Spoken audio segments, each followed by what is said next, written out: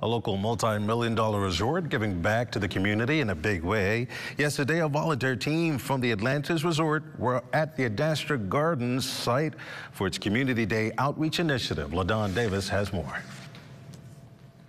The signage, benches, and walls with flamboyantly colorful designs around the Ardastra Gardens grounds is a work of art for the more than 100 volunteers of the Atlantis Paradise Island Resort.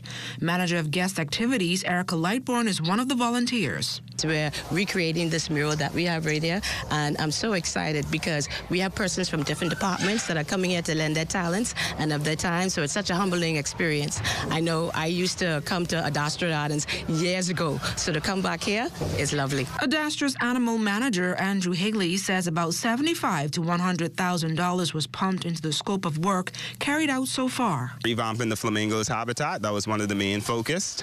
We just wanted to try to recreate some of the natural environment, some of the natural triggers that they need to encourage breeding.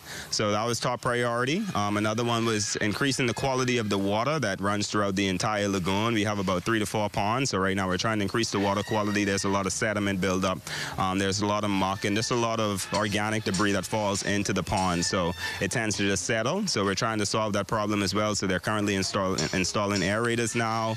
Of course, we're a garden. Ardastra started off as a garden back in the 1930s. So I mean, obviously, just to get the trees under control, some of them have been here from the start.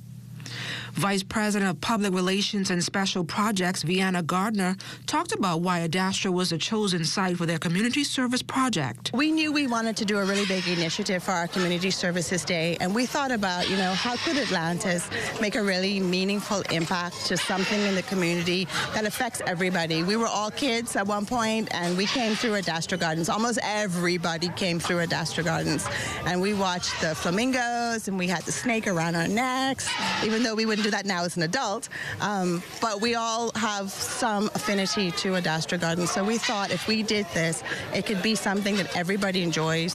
For all parties involved in this community project, ongoing construction work and the beautification of the once popular Ardastra Gardens is a fresh start to attracting more visitors to the family-friendly environment. For the Bahamas Tonight, I'm LaDon Davis.